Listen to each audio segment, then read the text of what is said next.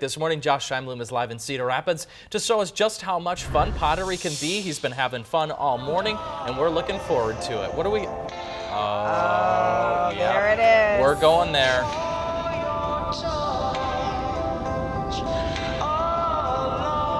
Are we interrupting? Do you want us to come back to you?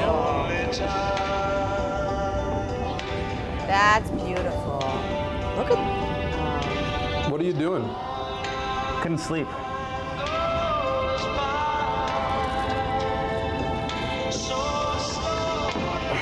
What time is it? 7 o'clock.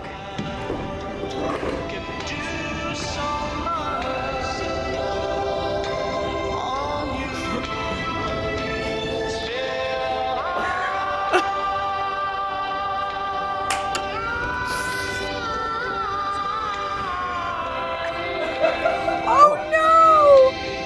I hope that wasn't a masterpiece. Not anymore. No! Do you mind if I help? Oh, Josh. Oh, Josh, you ruined his beautiful work of art. You ruined it.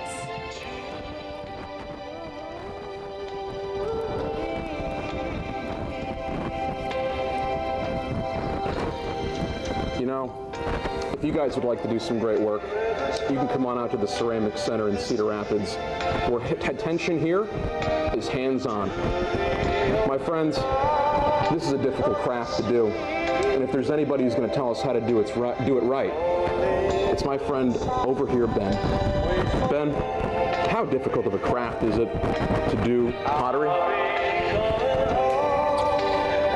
More time than anything, really. Just time and desire.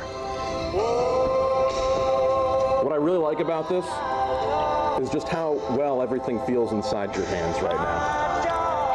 I mean, this is not something I thought about picking up, but man, once you get started, is it a lot of fun? Absolutely.